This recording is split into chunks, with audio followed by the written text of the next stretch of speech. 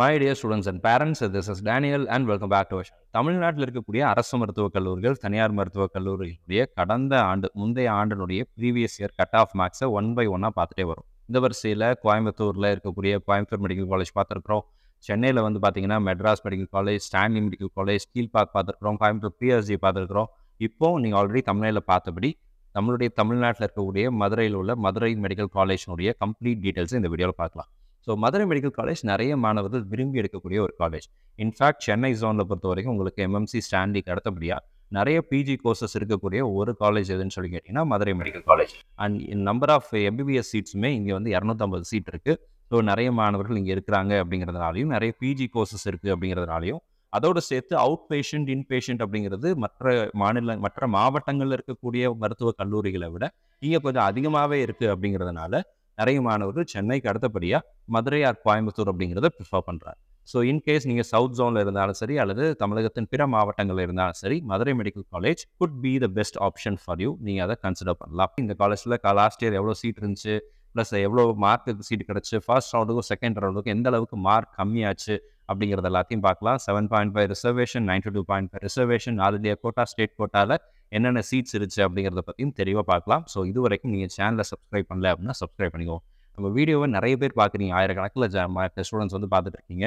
பார்க்குற எல்லாருமே சேனலை சப்ஸ்கிரைப் பண்ணிங்க அப்படின்னா அது எனக்கு வந்து கொஞ்சம் சந்தோஷமாக இருக்கும், ப்ளஸ் சப்போர்ட்டிவாக மோட்டிவேட்டிங்காக இருக்கும். இன்னும் நிறைய வீடியோஸ் போடுறதுக்கு அது நமக்கு வந்து ஒரு பர்சனல் பூஸ்ட்டாக இருக்கும். ஸோ சேனலை சப்ஸ்கிரைப் பண்ணி வச்சுட்டு மறக்காமல் வீடியோவுக்கும் ஒரு லைக் போட்டுருங்க. இது என்னுடைய கைண்ட் ரிக்வஸ்ட். அடுத்தபடியாக வித்தவுட் வேஸ்டிங் டைம் நம்ம வந்து இந்த மதுரை மெடிக்கல் காலேஜில் என்னென்ன விஷயங்கள் இருக்குது அப்படின்னு சொல்லி பார்த்தலாம். பொதுவாக இந்த மதுரை மெடிக்கல் காலேஜ் அப்படிங்கிறது வந்து முதல்ல ஒரு அரசு மருத்துவமனையாக மட்டும்தான் கட்டப்பட்டது. 1842 இந்த ஹாஸ்பிட்டல் அப்படிங்கிறது வந்து இனிஷியேட் பண்ணிட்டாங்க, இனாகிரேட் பண்ணிட்டாங்க. பட் 1954 தான் தமிழக அரசாங்கம் இதை மருத்துவ கல்லூரியாக, மெடிசன் ப்ராக்டிஸ் பண்ணக்கூடிய ஒரு காலேஜாக கன்சிடர் பண்ணாங்க, இல்லைன்னா கன்ஸ்ட்ரக்ட் பண்ணி இனாகிரேட் பண்ணாங்க. இப்போ 1954 மருத்துவ கல்லூரியாக இந்த மதுரை மெடிக்கல் ஹாஸ்பிட்டல் அப்படிங்கிறது உருமாற்றம் பெற்றது. இந்த காலேஜில் நான் உங்களுக்கு முன்னமே சொன்னபடி 250 சீட் அப்படிங்கிறது, இந்த 250 சீட்ஸ் அப்படிங்கிறது உங்களுக்கு முன்னமே தெரிஞ்சபடி ஆல் இண்டியா கோட்டா அப்படின்னும் ஸ்டேட் கோட்டா அப்படின்னும் பிரிக்கிறாங்க. இதில் 15% அப்படிங்கிறது போயிடும், இதில் 85%ங்கிறது போயிடும். இந்த ஸ்டேட் கோட்டாவை தான் என்னென்னு பிரிக்கிறாங்க, 92.5 reservation and 7.5 reservation. Actually this is not a reservation. 92.5 அப்படிங்கிறது 7.5 யாருக்கு அப்படின்னா 6th 12th வரைக்கும் தமிழகத்தில் உள்ள அரசு பள்ளிகளில் படித்த மாணவர்கள், தமிழ் மீடியம், இங்கிலீஷ் மீடியம் ரெண்டில் படித்த மாணவர்களுமே இந்த 7.5 ரிசர்வேஷனுக்கு எலிஜிபிள். இது தவிர மற்ற தனியார் பள்ளிகளில், அரசு உதவி பெறும் பள்ளிகள், கவர்மெண்ட் எய்டட் ஸ்கூல்ஸில் படித்தவங்க, வேறு போர்டில் படித்தவங்க, சிபிஎஸ்சி, என்ஐஓ, ஸ்டேட் போர்டு, இந்த மாதிரி எங்கே படிச்சிருந்தாலும் இந்த 92.5 ரிசர்வேஷனில் தமிழ்நாடு நேட்டிவிட்டி இருக்கக்கூடிய மாணவர்கள் பார்ட்டிசிபேட் பண்ணலாம். இப்போது இந்த காலேஜில் பிஜி சீட்ஸும் ஜாஸ்தியாக இருக்குன்னு நான் சொன்னேன் இல்லைங்களா. இதில் வந்து பிஜி கோர்சஸ் பார்த்தீங்க அப்படின்னா எம்டி கோர்சஸில் உங்களுக்கு 17 கோர்ஸ் இருக்குது. டோட்டலாக உங்களுக்கு 130 ஸ்டேட் கோட்டா சீட்ஸ் இருக்குது. அட் த சேம் டைம் உங்களுக்கு எம்எஸ்ல 5 கோர்ஸ் இருக்குது, 84 ஸ்டேட் கோட்டா சீட்ஸ் இருக்குது. ஏன் இங்கே நான் ஸ்டேட் கோட்டா மட்டும் காமிக்கிறேன் அப்படின்னா, ஆல் இண்டியா கோட்டா பொறுத்த வரைக்கும், இந்த பிஜி கோர்சஸ் பொறுத்த வரைக்கும் கவுன்சிலிங்கில் ஆல் இண்டியா கோட்டாக்கு 50%, ஸ்டேட் கோட்டாக்கு 50% வரும். ஸோ ஸ்டேட் கோட்டாவில் 50% இடங்கள் நமக்கு இங்கே இருக்குது. இங்கே தான் கம்யூனல் ரிசர்வேஷன் இருக்குங்கிறதுனால இதை மட்டும் நான் இங்கே ஹைலைட் பண்ணுறேன். பட் இதே அளவுக்கு சீட் வந்து ஆல் இண்டியா கோட்டா மூலமாக நீங்கள் பார்ட்டிசிபேட் பண்ணி வரலாம். பட் அதற்கு தேவையான மார்க் அப்படிங்கிறது நீட் பிஜியில் அல்லது நீங்கள் வரும்போது நெக்ஸ்ட் எக்ஸாமில் என்ன மாதிரி ப்ராசஸ் இருக்கோ அந்த ப்ராசஸின் அடிப்படையில் நம்ம வந்து வச்சுருக்கோம். அப்படி இருந்துச்சு அப்படின்னா நம்ம வந்து ஆல் இண்டியா கோட்டாவில் பிஜி கோர்சஸ் அப்படிங்கிறத எடுக்கலாம். இப்போ இந்த காலேஜினுடைய 92.5 ரிசர்வேஷனுடைய சீட்ஸ் எவ்வளோ இருந்துச்சு, லாஸ்ட் இயரில் எவ்வளோ சீட்ஸ் இருந்துச்சுன்னு சொல்லி பார்த்தீங்கன்னா 185 சீட் அப்படிங்கிறது இருந்துச்சு. ஓப்பன் கேட்டகரியில் 61, பிசி 43, பிசி 6 சீட்டு, எம்பிசியில் 39 சீட்டு, எஸ்சியில் 30 சீட்டு, எஸ்சியில் 4, எஸ்டியில் 2 சீட் இருந்துச்சு. இதே மாதிரி 7.5 ரிசர்வேஷனில் உங்களுக்கு டோட்டலாக 16 சீட்ஸ் இருந்துச்சு. எஸ்டி கம்யூனிட்டியில் மட்டும் சீட் அலோகேட் பண்ணல, மற்ற எல்லா கம்யூனிட்டிலையும் சீட்ஸ் அப்படிங்கிறது இருந்துச்சு. ஸோ இதே மாதிரியான நம்பர்ஸ் அப்படிங்கிறது இந்த வருஷமும் இருக்கலாம். பட் இந்த நம்பர்ஸில் 1, 2 அப்படிங்கிறது முன்ன பின்ன இருக்கலாம், கம்மியாகலாம், வேறுபடலாம். ஏன்னா உங்களுக்கு 7.5 ரிசர்வேஷன் பொறுத்த வரைக்கும் ஒவ்வொரு தடவையும் தமிழக அரசாங்கம் தான் என்ன பண்ணுறாங்க அப்படின்னா நிர்ணயித்துக்கு வராங்க. இது மட்டும் இல்லை, எஸ்பெஷலி எஸ்சி, எஸ்சி, எஸ்டிலலாம் பார்த்தீங்கன்னா சீட்ஸ் வந்து 1 or 2 ப்ளஸ் ஆர் மைனஸ் அப்படிங்கிறது இருக்கும். ஏன்னா ஒட்டுமொத்தமாக எல்லா கல்லூரிகளையும் சேர்த்து அது போகிற வருஷம் இந்த கல்லூரிக்கு எவ்வளோ சீட் கொடுத்தோம், இந்த வருஷம் இந்த கல்லூரிக்கு எவ்வளோ சீட் கொடுக்கலாம் அப்படிங்கிறத டிசைட் பண்ணுவாங்க இந்த கம்யூனிட்டிஸுக்கு. ஸோ இதில் சில வேரியேஷன் அப்படிங்கிறது இருக்கலாம். அடுத்ததான் நம்ம இந்த காலேஜோடைய 92.5 ரிசர்வேஷனில் ப்ரீவியஸ் இயரில் எந்த மார்க்கு க்ளோஸ் ஆச்சு அப்படின்னு சொல்லி பார்த்தலாம். இதை பார்க்குறதுக்கு முன்னாடி நிறைய மாணவர்கள் எனக்கு வந்து பர்சனலாக நீங்கள் ஃபோன் பண்ணுறீங்க. பட் உங்களுடைய ஃபோன் கால்ஸை, சிலருடைய கால்ஸை என்னால் பிக் பண்ண முடியல. பிகாஸ் நம்ம சில நேரங்களில் சில பேரண்ட்ஸோட பேசிகிட்டு இருக்கிறோம், அல்லது சில ஸ்டூடெண்ட்ஸோட இன்ட்ராக்ட் பண்ணிட்டு இருக்கிறோம், கிளாஸஸில் இருக்கிறோம், அல்லது லைவ் வீடியோஸில் இருக்கிறோம், அல்லது சில வீடியோ எடுக்கிறதுக்காக ஏதாவது ஒரு ப்ரிப்பரேஷன் நான் பண்ணிட்டு இருந்தேன் அப்படின்னா அந்த நேரத்தில் உங்களுடைய ஃபோன் கால்ஸ் என்னால் எடுக்க முடியல.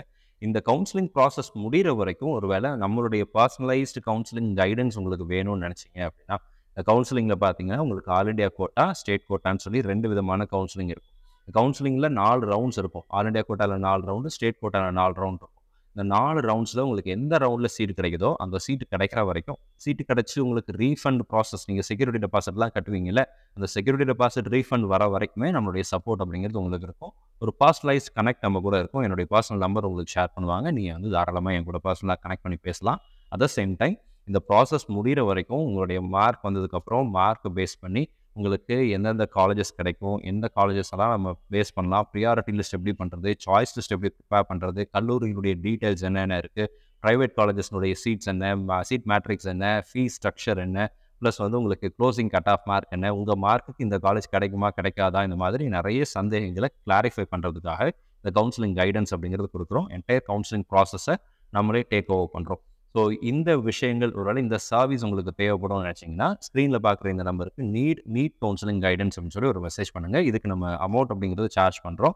ஒரு நாமினல் அமௌண்ட் சார்ஜ் பண்ணுறோம். விருப்பமுள்ள மாணவர்கள், பெற்றோர்கள் இந்த சர்வீஸை யூட்டிலைஸ் பண்ணிக்கலாம். அண்ட் பர்சனலாக நம்ம இந்த கவுன்சிலிங் ப்ராசஸில் உங்களுக்கு கண்டினியூஸாக சப்போர்ட் கொடுப்போம் through out the process. So நீங்கள் இந்த கவுன்சிலிங் ப்ராசஸில் எந்த விதமான டென்ஷனும் இல்லாமல், ஸ்ட்ரெஸ்ஸும் இல்லாமல், எதையும் மிஸ் பண்ணிடாமல் ஃப்ரீயாக ரிலாக்ஸ்டாக இந்த கவுன்சிலிங் ப்ராசஸில் கொண்டு போகலாம். Misba career academy will continue to support you. So இப்போ இந்த காலேஜோடைய கட் ஆஃப் மார்க்ஸ் அப்படிங்கிறத பார்த்தலாம். கட் ஆஃப் மார்க்ஸை பொறுத்த வரைக்கும் 92.5 ரிசர்வேஷனில் ஃபர்ஸ்ட் ரவுண்டில் ஓப்பன் கேட்டகரியில் 638, பிசியில் 627, பிசியும் 619, எம்பிசியில் 610, எஸ்சியில் 543, எஸ்சியில் 483, எஸ்டியில் 466 மார்க் சீட்டு கிடச்சிருச்சு. இதெல்லாம் ஜென்ரல் ரேங்க். இதே மாதிரி செகண்ட் ரவுண்டில் பார்த்தீங்கன்னா உங்களுக்கு 635 மார்க், கிட்டத்தட்ட உங்களுக்கு 3 மார்க் என்ன ஆயிருக்கு அப்படின்னா குறைஞ்சிருச்சு. பிசியில் கிட்டத்தட்ட உங்களுக்கு வந்து 6 மார்க் கம்மியாக இருந்துச்சு, 621 இருந்துச்சு. அண்ட் பிசியும் பொறுத்த வரைக்கும் உங்களுக்கு 4 மார்க் அப்படிங்கிறது கம்மியாக இருந்துச்சு, 615. அண்ட் எம்பிசியில் 5 மார்க் கம்மியாக இருந்துச்சு, 605 மார்க் வரைக்கும் சீட்டு கிடச்சிது. அண்ட் எஸ்சியில் நிறைய மார்க் உங்களுக்கு குறைஞ்சிருச்சு, இங்கே 543 521 இருந்துச்சு. அதே மாதிரி எஸ்சிஏ அண்ட் எஸ்டியில் சீட்ஸில் எந்த விதமான மாற்றங்களும் இல்லை. அந்த மாணவர்கள் தங்களுடைய சீட்டை ரீடைன் பண்ணாங்க. ஸோ இது அந்த கல்லூரியினுடைய கடந்த ஆண்டினுடைய cut off marks. In case if you want to join in Madurai Medical College for the academic year 2024-2025, then நீங்கள் இந்த காலேஜோடைய ஃபர்ஸ்ட் ரவுண்ட் மார்க்லேருந்து ஒரு +15 மார்க் அப்படிங்கிறது எடுக்கிறதுக்கு ட்ரை பண்ணுங்கள். +15 +20 அப்படிங்கிறது உங்களுடைய டார்கெட் மார்க்காக இருக்கட்டும். இந்த அளவுக்கு கட் ஆஃப் மார்க் ஏறிடும் நான் சொல்லலை, இன்க்ரீஸ் ஆக போகுதுன்னு நான் சொல்லலை. ஆனால் நீங்கள் எப்போவுமே டார்கெட்டை கொஞ்சம் பெருசாக வைங்க அப்படின்னு சொல்லி நான் உங்களுக்கு சஜஷன் கொடுக்குறேன். எதனால் அப்படின்னு சொல்லி கேட்டிங்கன்னா, in case if your mark is 638 plus ஒரு 15 இருந்துச்சுன்னு வச்சுக்கோங்க, உங்களுக்கு வந்து 643 ப்ளஸ் ஒரு 653 அப்படிங்கிறது உங்களுடைய மார்க்காக இருக்கும். ஸோ 653 மார்க்ஸ் உங்கள்கிட்ட ஓப்பன் கேட்டகரியில் இருந்துச்சுன்னா, not only in Madurai, you might get in to Kilpauk, Stanley கூட உங்களுக்கு கிடைக்கிறதுக்கு சான்சஸ் அப்படிங்கிறது அதிகம். ஃபர்ஸ்ட் ரவுண்டில் ஒரு வேலை கிடைக்கலன்னா செகண்ட் ரவுண்டில் கூட உங்களுக்கு கிடைக்கிறதுக்கு சான்சஸ் அப்படிங்கிறது இருக்குது. ஸோ அதனால தான் நான் என்ன சொல்கிறேன், உங்களுடைய டார்கெட் மார்க்கை ரொம்ப ஜாஸ்தியாக வைங்க. எப்போவுமே 600க்கு மேலே எடுக்கணுங்கிறது உங்களுடைய டார்கெட்டாக இருக்கட்டும். நீ எந்த கம்யூனிட்டியை சேர்ந்தவங்களாக இருந்தாலும் பரவாயில்ல, கம்யூனல் ரிசர்வேஷன் இருக்குது அப்படிங்கிறதெல்லாம் நமக்கு புரியுது. ஆனாலும் கூட ஓப்பன் கேட்டகரியில் உங்களால் சீட் எடுக்க முடியும் அப்படின்னா தட் ஷோஸ் யுவர் பொட்டன்ஷியல். அப்போது உங்களுடைய பொட்டன்ஷியலை, உங்களுடைய ஸ்கில்லை நீங்கள் வளர்த்துக்கோங்க. உங்கள் மார்க்கை இம்ப்ரூவ் பண்ணுறதுக்கு ட்ரை பண்ணுங்கள். இருக்கிற டைமை எஃபெக்டிவாக யூஸ் பண்ணுங்கள். 7.5 ரிசர்வேஷன்லையும் இதே மாதிரி சீட்ஸ் அப்படிங்கிறது வந்துச்சு. ஃபர்ஸ்ட் ரவுண்ட் செகண்ட் ரவுண்டில் எந்த மாற்றமும் இல்லை. ஸோ அதனால் ஃபர்ஸ்ட் ரவுண்டில் 442 BCM 464, MBC 457, SC 421, எஸ்சியில் 436 mark close ஆச்சு. ஸோ செகண்ட் ரவுண்டில் அதே சீட்டுக்கு தான் அதே மாணவர்கள் தான் இருந்தாங்க, ரீலாட்மெண்ட் நடக்கலை.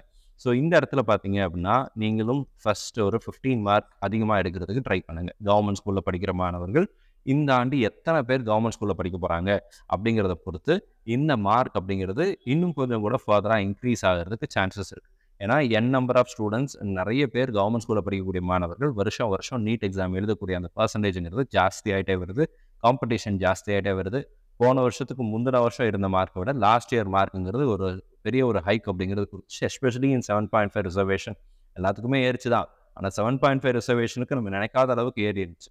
ஸோ அதனால் இந்த வருஷம் we have to be prepared அப்படிங்கிறதுனால நல்லா படிங்க, இருக்கிற டைமை எஃபெக்டிவாக யூஸ் பண்ணுங்கள். நீங்கள் ஸ்டூடெண்ட்டாக இருக்கிறீங்க அப்படிங்கிற பட்சத்தில் இந்த மாதிரியான நம்ம சேனலில் நிறைய வீடியோஸ் போட்டிருக்கோம். ஃபிசிக்ஸில் ஹை வெயிட்டேஜ் சாப்டர்ஸ் போட்டிருக்கிறோம், கெமிஸ்ட்ரியில் ஹை வெயிட்டேஜ் சாப்டர்ஸ் போட்டிருக்கிறோம்.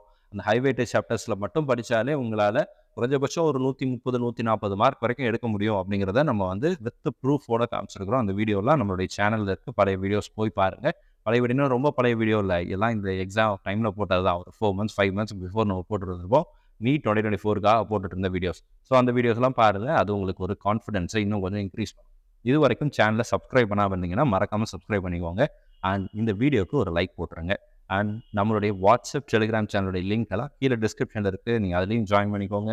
உங்களுடைய கேள்விகள் சந்தேகங்கள் ஏதாவது இருந்துச்சு அப்படின்னா, இல்லை வேறு ஏதாவது கல்லூரியை பற்றி நம்ம கவர் பண்ணணும்னு நினச்சிங்கன்னா கீழே கமெண்ட் செக்ஷனில் டைப் பண்ணுங்கள். அடுத்தடுத்த வீடியோவில் அதற்குரிய பதில்களையும் பார்க்கலாம். All the very best. Thank you so much. இருக்கிற டேஸை எஃபெக்டிவாக யூஸ் பண்ணுங்கள்.